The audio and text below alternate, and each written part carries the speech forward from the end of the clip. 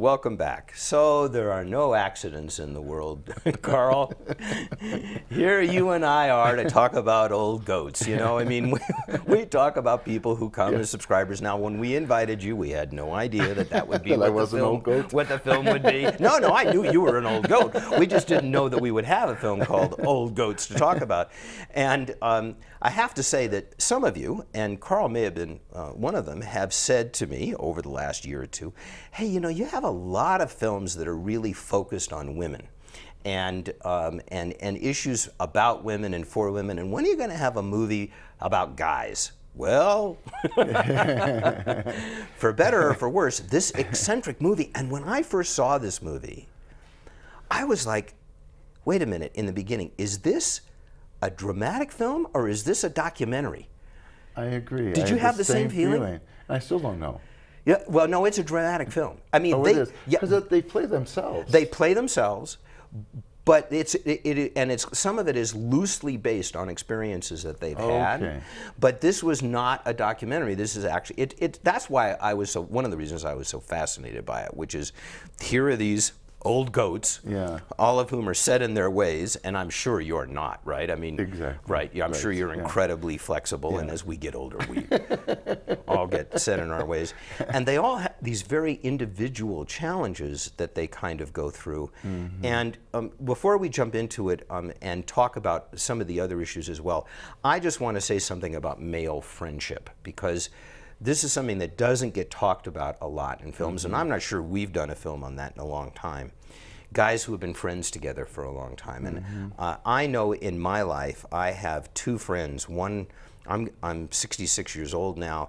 I have one friend who has been my friend since we were 5 years old. We walked into first grade together, the first day of first grade in 1951. And I have another friend who has been my dear friend since we were freshmen in college, when we were 18 or 19. And there is something, and I know this is the same for women as well, there is something about having these long-term friendships that is really kind of magical and special, and that this film kind of really touches on in a way that I found really kind of heartwarming. So anyway, what was your what were your responses to this? It is charming, and I thought bittersweet, you know, because there was a lot of things you really loved about these guys, and some things are so sad, so heartbreaking, you know, just some of the things that happened to them and the choices and where they're going. So I definitely, and Bob, Bob was adorable. Yes, Bob he was just like one of those characters that jump off the page, and just like you just loved him, and he made me smile, and just what brought them together. I mean, none of them knew each other very long. They really all just met. Yeah, and this fast friendship happened, and I think when I think about it, it seemed like out of loneliness or out of a piece that they needed to fulfill, you know, and for each was a little bit different. And Brett, what a character on his boat, that boat, Brit. And to be doing internet dating at that age, I mean, and I think that's one of the things that's fun about the film too, because you know, today, when you know, being in your 60s, 70s, and 80s today are not the way it was 20, 30, 40, 50 years ago. I mean, it's a completely different ball game. You know, we're living a lot longer and a lot more vital a lot longer, and I found that kind of an interesting bridging of these generations. And they talked about how they used to meet women in church. Now, you know, not anymore. And the Brett, that character, didn't even have a phone. No, he didn't have a computer. He didn't have any of it. So he was completely, you know, pushed into this uncomfortable zone and went there. But he's the one that really grew. Because you know, he really did. I mean, the fact that, you know, the lady in red, when he actually finally, you know, does get into that relationship, which was very hard for him to do. And there's something really beautiful in that when she says to him, you know, I'm very comfortable with you. And you know, that is not something that you are going to say in a relationship when you're in your 20s or when you're in your 30s. But when you've lived, after 2 weeks. When you live a life, you're looking for a different kind of relationship. And she was like, I'm comfortable. And what what I think she did for him, and I think this was actually one of the things that was the most touching, is that you saw him finally get into his scuba gear and go down and start cleaning off the bottom of his boat, which was, I thought, really quite a wonderful thing. Yeah.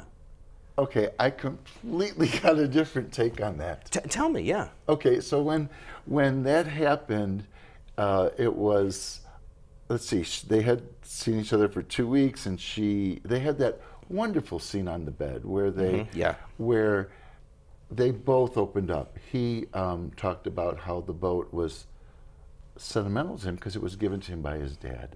So you find out why he really stayed there. It was way beyond just the boat. You know, it meant something to him. And she talked about the pictures in her family and how rich it was to share a life. You know, it's nice to be alone, but it's nice to share your life. And then she asked him to move in with her, and kind of when she got to the boat, which I thought was funny the first time she went to the boat, she kind of looked around this boat. He said, "Do you want something? Yeah, maybe water or not anything?" Like, here's how disgustingly dirty it was. She thought, oh, she didn't want anything. And then she said, "You deserve better," which I thought was a little sad because it was almost like a little bit of a judging of him and his situation. And then the next scene, she's saying, tomorrow morning you'll move in. And he said, all right, I'll pack up. And he oversleeps, starts putting the books away, packing, and then the next scene you see him going underwater. So I thought he chose not to go with her. Yeah, you know, this is an interesting thing because we had this conversation, and Anna and I had this conversation, and it is her impression, and I respect it, that he is not done with her. He just needed to take a break and get his life back together and to do something more proactive, and that once he deals with what he's dealing with at the end of the movie, they're going to be together again. She did not see that, and it's an interesting interpretation. She didn't see it as them being broken up and that he wasn't going to do it. Yeah, that he was just getting himself prepared for it. What about when he got the email from who was the one, Dave, who went with his wife, took off with his wife on his trip. Yeah. Now remember, right before, now you saw Dave kind of like kind of disengaged from that world that he was living in, you know, there, and his wife again, her disdain of this new friend who, you know, is hopeless, and he was it Dave? I hope I'm thinking the right names. Anyway, he was kind of sweet with him and saying, you know, when he fell in the pool, you know, take a shower, you know, wear my clothes, you know, take time to get composed before you come down. But then when his wife wanted to move to Palm Springs, I guess it was, and he was like, no, I really don't want to. So, you know, and she kind of pushed for that, and all of a sudden they're going. And he gets an email from him saying he's staying. You know, he wanted to go on this cruise, but now they're not because his wife now is going there. It's almost like the way I understood it, where Britt saw that he lost his life. He kind of lost himself in this relationship, and I think it kind of made the choice for him not to go with this woman. So that's interesting. So that is one of the things that's fun about this film, which is what.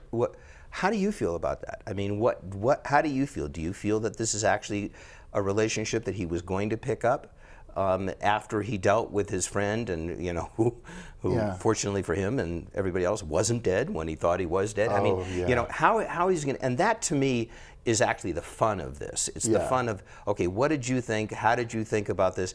And of course, two old goats are going to look at this thing very differently. How did you see it? Anyway, Carl, thank you so much. Thank you so much for being here this month. Thank you for everything, for being with The Circle as long as you have been, and for all of your communications and all of your support over the years. And we'll stay in touch on Facebook again. Thank you for coming in from Chicago and having this discussion with us. It means a lot for me. Thank you very much. To see you. Thank you again. Thanks. Welcome. And thank all of you, too, for being with us this month. Again, please join us and let us know what you thought about the films. Next month will be the 4th month in a row that we have a Oscar-nominated or winning short. We have a fascinating short called Time Freak, which was nominated for an Academy Award. Next month's going to be a very interesting month in the Circle. We have a couple of very surprising films that I think will cause a lot of comment, and a wonderful love story and a comedy called Lovebirds from New Zealand, which I think you're going to get a big kick out of, because when have you ever seen a duck that loves the music of the group Queen? I mean, that doesn't happen a lot. That's going to happen next month in the Circle. Thanks again, and I'll see you then.